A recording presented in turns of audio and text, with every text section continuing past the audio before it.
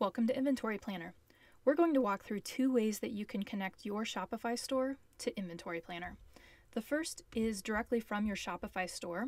You'll click on Apps to come to the App Store, search for Inventory Planner, and add the app to authorize information pulling from Shopify into Inventory Planner. The second way that you can set up an account is directly from the Inventory Planner homepage at inventory-planner.com. You'll come up to the upper right-hand corner to start a free trial.